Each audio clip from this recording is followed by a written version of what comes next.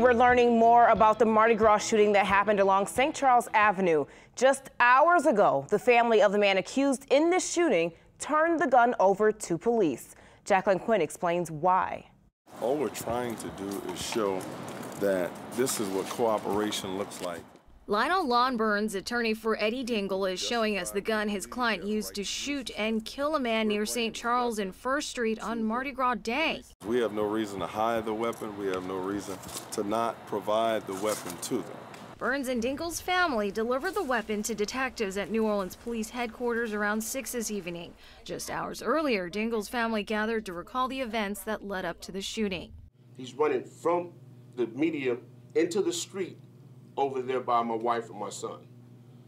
And at that point, I heard 2 gunshots, gathered my kids, and I left. Dingle's father, Brenton Coleman, says initially on Mardi Gras Day, Maurice Williams' family set up next to his. He then tells us at some point his other son, Devin Brode, had gotten into an argument with another man, and Dingle comes over and tries to stop the altercation. Well, at that time, he was struck with the pipe wrench. Coleman says both sons were then hit, and he shared these photos to prove it. Dingle's father believes his son shot Williams when he saw him charging at his mother. But according to the New Orleans police, the incident started out only as a verbal argument. What about the city saying that you're not supposed to bring guns? I believe there are ordinances. There's a lot of things you're not supposed to do. You're not supposed to have grills on the parade route. People do it. You're not supposed to have ladders erected on the parade route. People do it. This is basic human safety. Dingle's family also questions the investigation, alleging police didn't interview enough witnesses and failed to properly find any weapons.